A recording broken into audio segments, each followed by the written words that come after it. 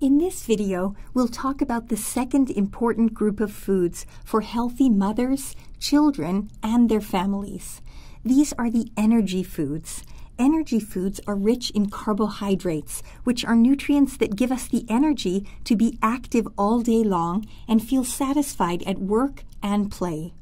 These foods are also important to give energy to the brain so we can think and learn properly.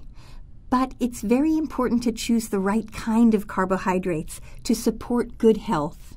Foods that contain too many simple or refined carbohydrates give us short-term energy that can quickly leave us feeling tired.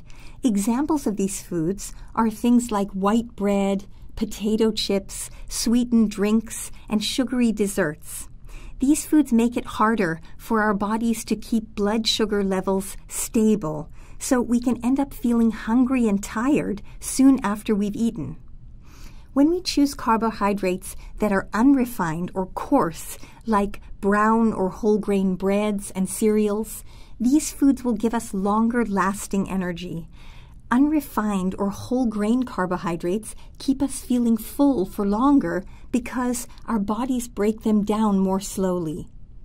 Other foods that are high in good carbohydrates are brown rice, whole wheat pasta, hot breakfast porridges like homemade oatmeal, and whole grain, low sugar breakfast cereals. In general, brown is better than white, brown bread is better than white bread, and whole grain homemade oatmeal is better than processed or refined cereal.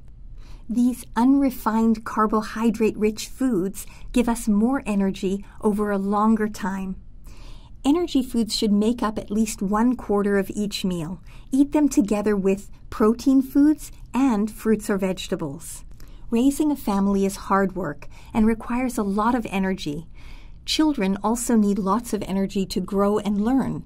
So choose carbohydrate-rich foods that will support your hard work and the health and well-being of your family.